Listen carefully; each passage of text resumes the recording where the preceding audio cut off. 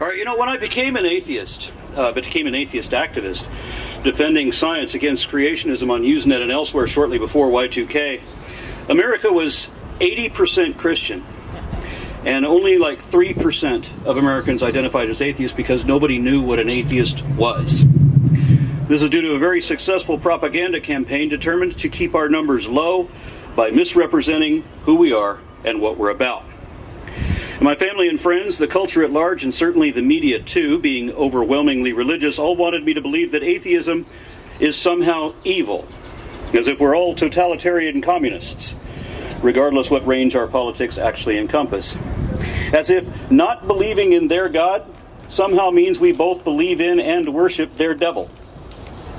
As if people have no innate humanity without the threat of an inescapable despot.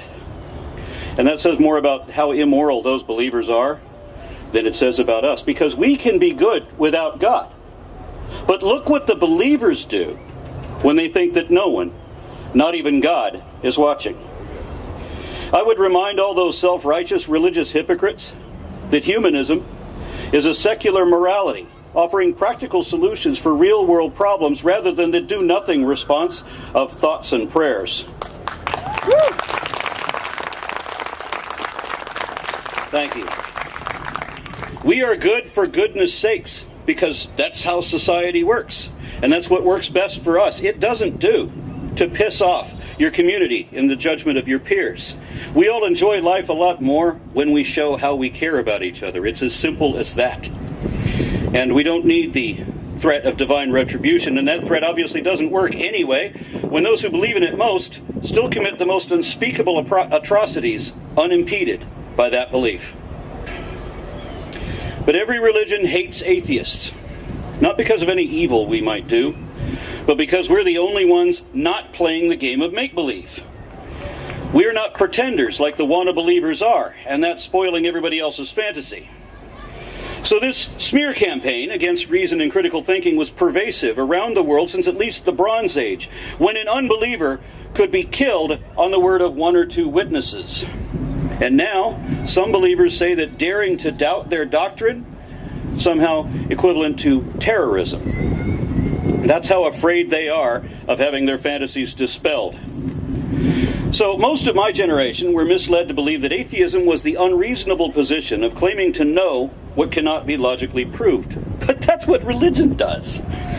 Those who believe on faith are the ones pretending to know what no one even can know, claiming certain knowledge of impossible absurdities, asserting unsupported and indefensible assumptions of blind speculation as if it were all a matter of demonstrable fact.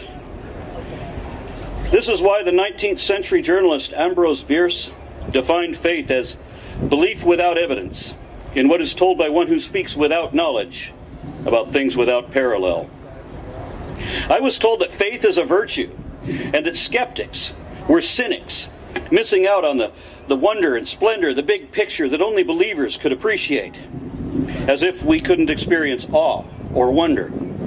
I dare say we have a more aesthetic appreciation of this world and of the rest of the cosmos than believers do.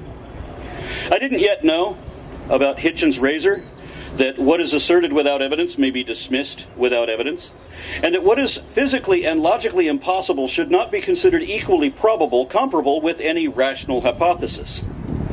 Throughout my youth, I had been inculcated with propaganda saying that an atheist is someone who believes in nothing, rather than someone who does not actively try to convince themselves of things that are not evidently true, and consequently can only be assumed on faith.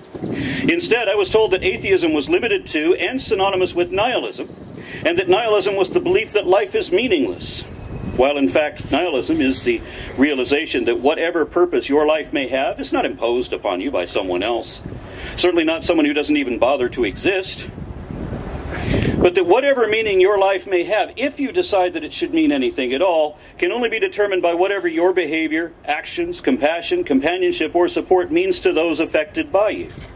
Because we all mean something to someone, and whatever that is comes down to your choice of how you will impact or influence the world around you.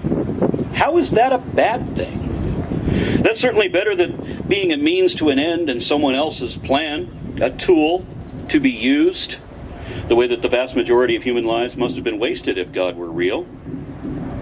Because God is supposed to have absolute control over absolutely everything, but he's also absolutely alone, if we're talking about the Abrahamic God, in which case we are pawns to be sacrificed unnecessarily because that God has to play both hero and villain, playing against himself on both sides of the chessboard.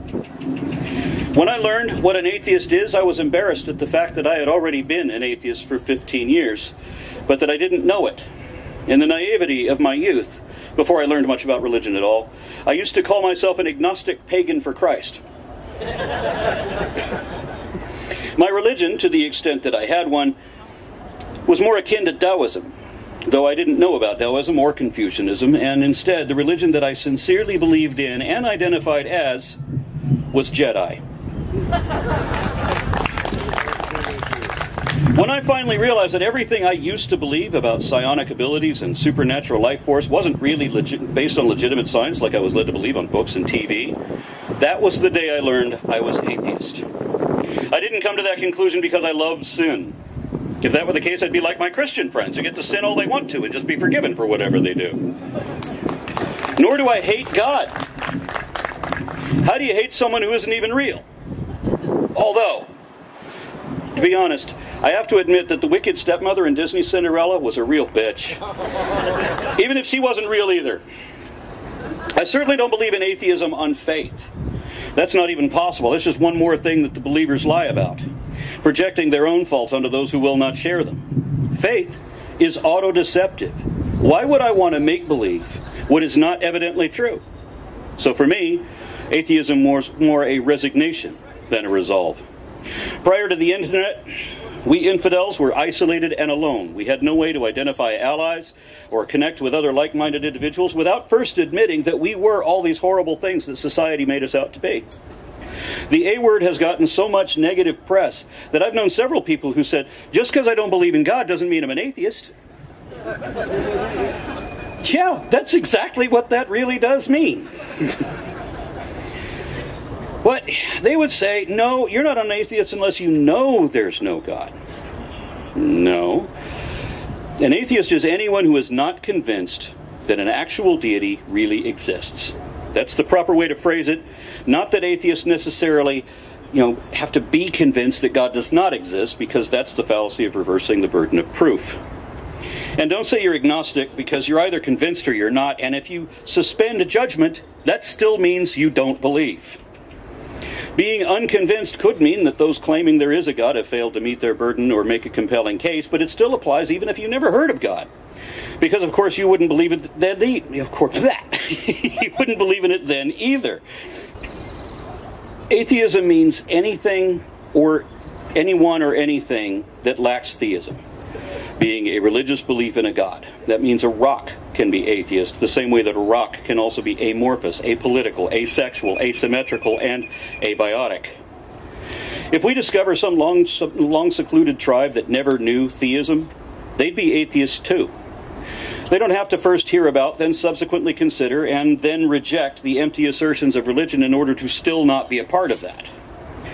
If they never had theism, they're atheist already. We are born atheists, and we remain so until someone lies to us.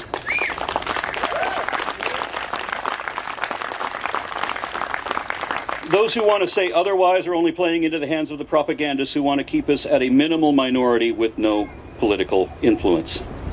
Defenders of the faith don't want anyone to know that ours really is the more reasonable and rational, peaceful and charitable position, because religion is the most effective means of manipulating the masses, and it amasses such power from legions of emotionally motivated minions that can be ruined by just a small number of reasonable, logical, critical thinkers.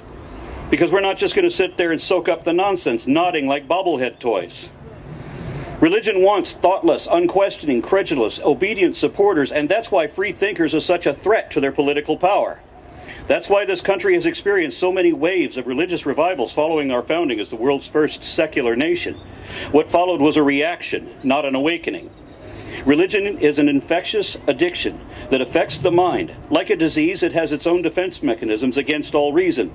It often demands power to subjugate workers, enslave women, and victimize children, and it depends on gullibility, so they don't want anyone who knows how to think. Thus, critical, analytical skeptics became the most hated demographic in America, and certainly the least electable. for a time. But as we've now seen, it's not like that anymore. Here in the age of information, all of that propaganda is being disproved, along with most everything that the faithful claim as evidence of their position. Consequently, atheism is on the rise in all 50 states and around the world, while religion is in a general state of decline, largely because of their own criminal, hypocritical insanity and inhumanity. Where once, back around Y2K, only 3% of Americans were comfortable describing themselves as irreligious non-believers, I have seen that percentage rise, such that now a quarter of the population, even if they still don't call themselves atheists, even if they still don't know what that means, a quarter of the population says that religion is unimportant and they will have none of it. So,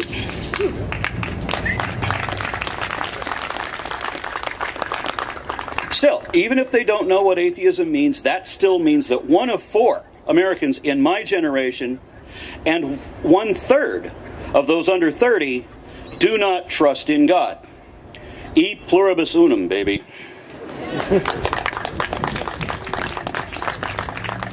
The religious right is aging, and their political influence is finally diminishing, thank God. As our numbers rise, their percentage falls. There are more irreligious infidels in America now than there are Catholics.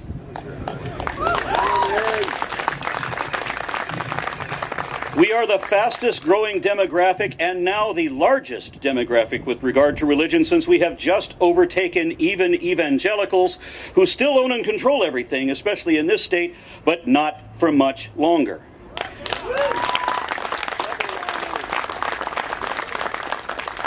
The one thing Christians got right is that these are their last days to rule over the rest of us. The new generation has mostly abandoned their ancestral cultural delusion. Kids today are largely atheist and overwhelmingly secular, and so are their nominated representatives. This means we're seeing the last of the legislation for religious discrimination as secular centennials assume control of this building in the coming decade.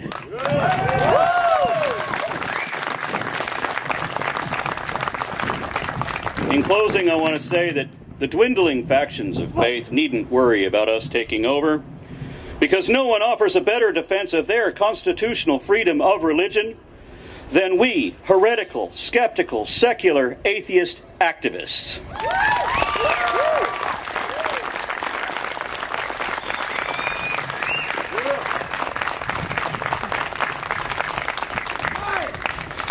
I told you.